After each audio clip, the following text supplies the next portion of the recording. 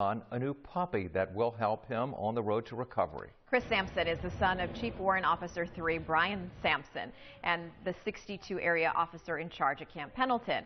While Chris was undergoing heart surgery at a Seattle hospital, a service dog named Zoe helped him. And today, Zoe's puppy, Potato, was donated by the Seattle hospital to Chris at the ceremony at Camp Pendleton.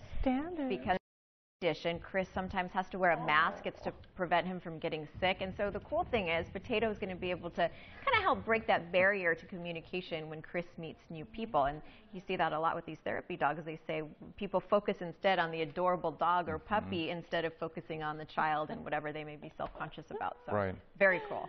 That's also the best name for that dog. Potato. Right? Look at his ears. Potato.